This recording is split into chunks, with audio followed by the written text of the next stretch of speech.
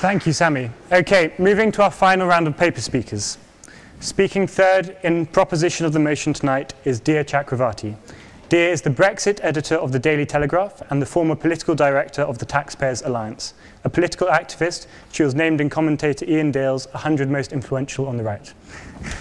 Dia, you have the floor.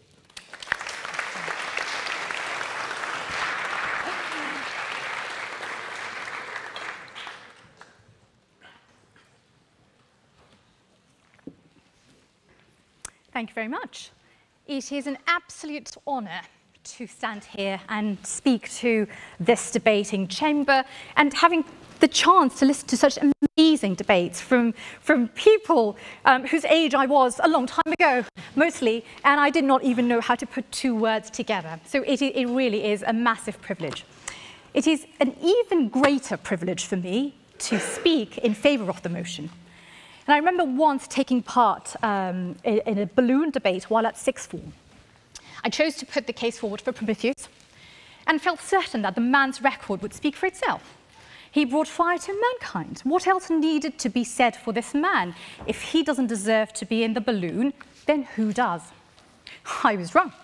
I was the first to be voted out. Now, that might have something to do with my debating skills, but I think the verdict was that thank you for all that help, and we're very graceful and all that, but what use are you to be anymore? Off you jump. You've done everything that you could have done for us. And I learned a lesson that day. Dedicate yourself to the good of humanity. Destroy yourself in the process. The first chance they get, they will push you out of the balloon. But I refuse to be ungrateful. Without Margaret Thatcher, there's a good chance that I would not have been here.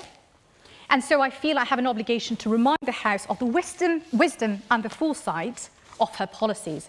Policies which were often condemned by her opposition, who did not share her foresight nor her conviction. The speaker there very eloquently talked about her conviction. The conviction to stay the course. The introduction of tuition fees for international students was one such policy. Almost universally, almost universally condemned as catastrophic for the higher education sector, as well as being racist. Her critics were certain that no international student would ever set foot into the United Kingdom, recalls Professor Terence Keeley, who served as an advisor to Baroness Thatcher. Her critics had the satisfaction of being right for only a little while. After a temporary dip, the number of international students continued to grow. It provided the universities with an invaluable source of income, taking away their dependency on taxpayers' money, freeing up cash for other sectors, but also opening up the opportunity to study at a British university for many, many more foreign students than ever before. The university, in a minute, thanks. The University of Cambridge today hosts over 40% of its students from outside the UK, representing around 140 countries. Margaret Thatcher had the last laugh, and with her laughed hundreds and thousands of students from all over the world, which is a funny outcome for an apparently racist policy. Statistics suggest that many of them will be present here in this theatre. And I make an unabashed appeal for those votes. Do not be like my balloon traitors from years ago. Ladies and gentlemen, support a fellow international student in her quest to win some votes.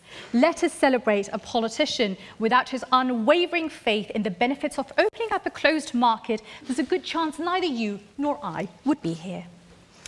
That conviction to own a policy, that tenacity to hold her nerve and see a policy through, to have faith that it will deliver, was at the heart of her governing principles during her years in Downing Street.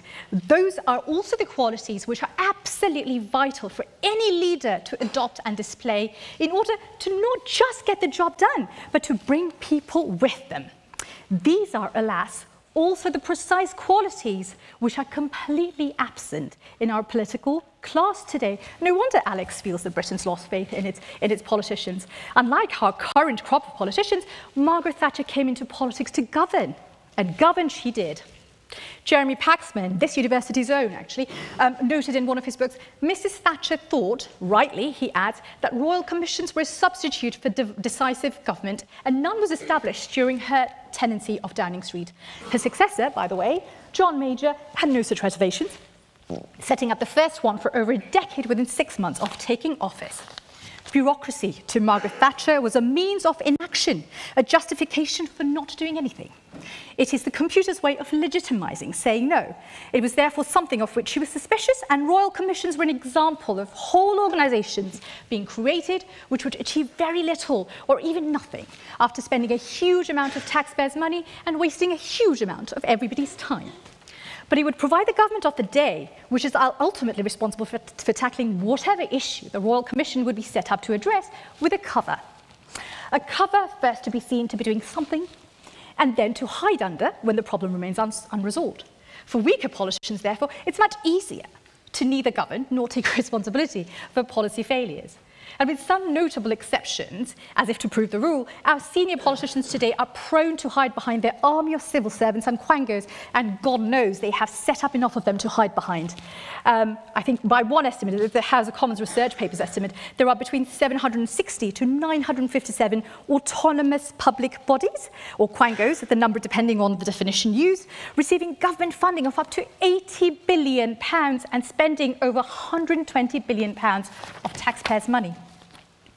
I don't think anybody doubts that the civil service has a mind of its own. And of course, it'll be a challenge to implement policies without its support, and perhaps even impossible in the face of open defiance. Former MP Rory Stewart includes in his book a passage where he narrates a rather dangerous example of what can be reasonably described, I think, as a civil services belligerence.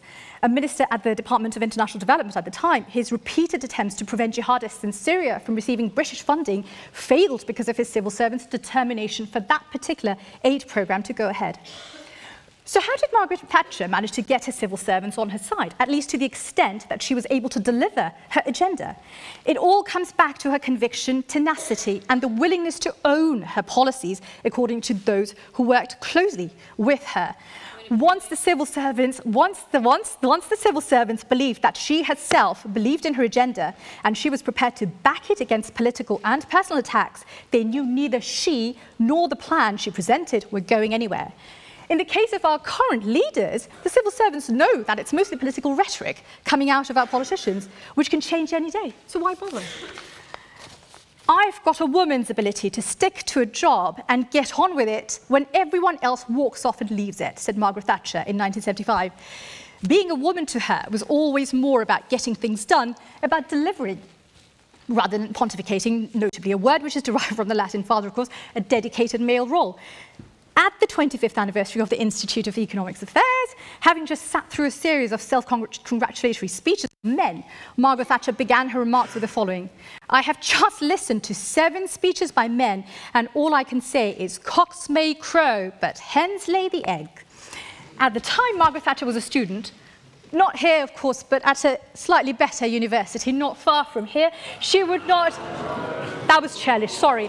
A much better university, not far from here.